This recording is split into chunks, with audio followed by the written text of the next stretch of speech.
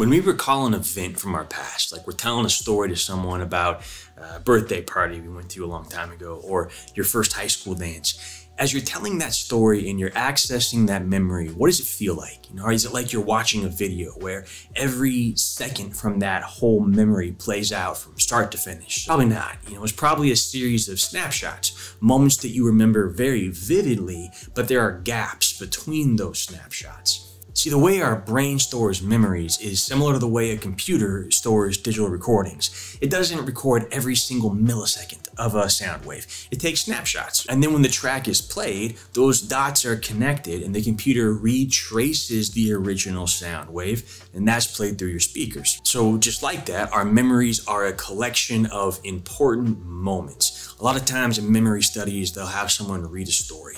And when they go back and have them recall that story a day later, a week later, a month later, they get the important plot points. But the little details between differ from person to person. They retrace what they think is most likely to have happened between those snapshots they remember. This is why stories and memories can change and drift over time. Each time we relive that memory, we're not recounting the exact event that occurred.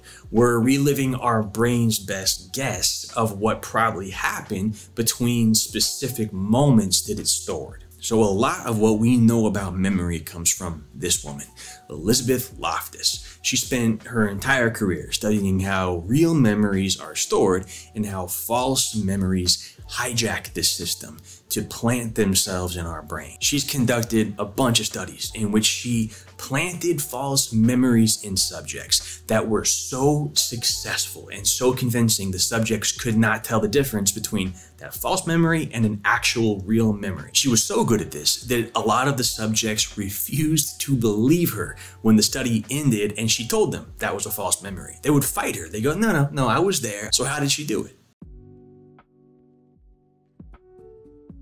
Because memories are just a collection of snapshots, a lot of the time to recall a memory, false or real, you just need that first data point to get the ball rolling. This is why it's hard to think of song lyrics from the middle of the song, like the second verse. But if you hear the very first line of that song, it all comes flooding back and you can sing the entire thing start to finish. If you can just get that first data point, the rest of it comes pouring in. So when it comes to false memories, you don't have to plant the whole thing. A lot of the time you can just plant a little seed, one initial data point in that brain to get that memory started. Go plant that seed, man. A lot of the time people will just build the rest of the memory themselves around the initial starting point. In one study, she had subjects sit down and watch a video of like a car driving by a camera. One question that she asked was there a broken headlight? Now, one group was asked the question very directly. Was there a broken headlight? Did you see a broken headlight? A lot of the time that group said no, because there was no broken headlight. But the other group, she asked with slightly more suggestive language. She said, did you see the broken headlight? This is a small change, right? But it implies that the correct answer is yes. Now, there was a broken headlight. This group was significantly more likely to say, oh yeah, I saw a broken headlight, and then they would tell her all about it. So this is a false memory, a subtle one about a very mundane detail that she plants just by suggesting it may have happened. Another example of this is a study that was kind of similar. She had subjects sit down, watch another video, but this time it was of car crashes. And she asked the subjects how fast the car was going. Now, one group, she would say, how fast was the car going when it crashed into the other car? The other group, it would be, how fast was it going when it collided? Or how fast was it going when it bumped the other car? The estimates that each group gave her were significantly different. So when she asked a group how fast the car was going when it smashed into or collided with the other car, those groups gave significantly higher estimates than people who were asked how fast was it going when it bumped into or contacted the other car. Now, these might seem like very small differences, kind of inconsequential details, but once you get your foot in the door with this tiny little seed of a false memory, what you've done is you've separated the person from reality.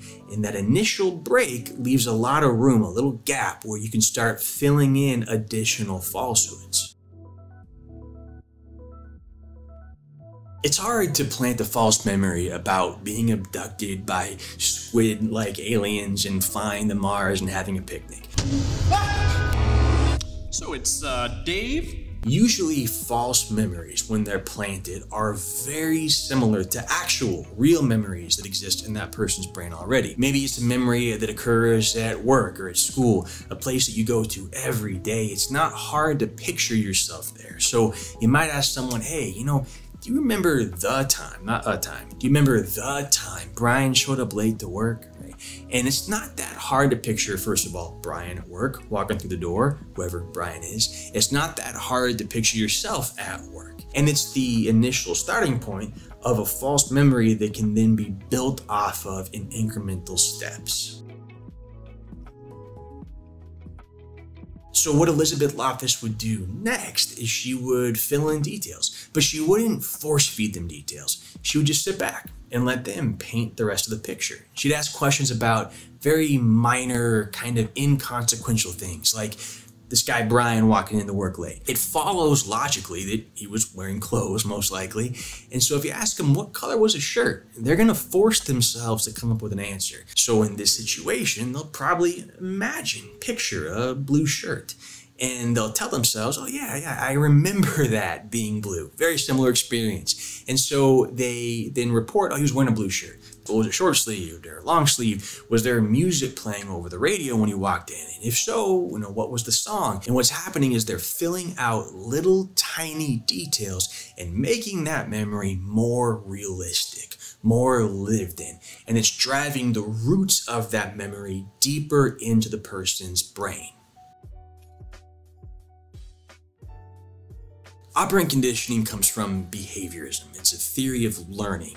So animal trainers talk about this a lot. They'll mention reinforcements and punishments. If you ask a dog to sit and it sits, it does what you ask him to, then you reinforce the dog. You pet him, tell him good boy, give him a bone. And those same principles can be applied to humans. That's what speeding tickets are. They're punishments for an undesirable behavior. It's also what a paycheck is. It's a reward for a desirable behavior. So as this person is recounting the memory, if the interviewer reinforces them every time they add a new detail to their story. So if you ask them, what color was the shirt? And they go, oh, it was green. And go, oh, good, you remember. Wow, you got a great memory. Those little reinforcements are going to make that behavior more likely to occur in the future. Over time, you're shaping this larger complex behavior, which is the recollection or the creation of a false memory that never occurred.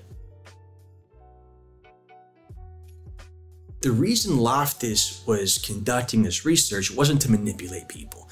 It was largely applied to legal settings. There have been several situations where false eyewitness testimony, details that were misremembered or filled in that were kind of fuzzy, have actually convinced juries to convict innocent people and put them in jail. When researchers have looked back at law enforcement interviews with eyewitnesses that have led to false testimony and false imprisonments and convictions, they find that a lot of the techniques the officers use are the ones I've talked about in this exact video. This has led to increased skepticism in the way that courts interpret eyewitness testimony and led to an increased need for convictions to be backed by other forms of evidence as well.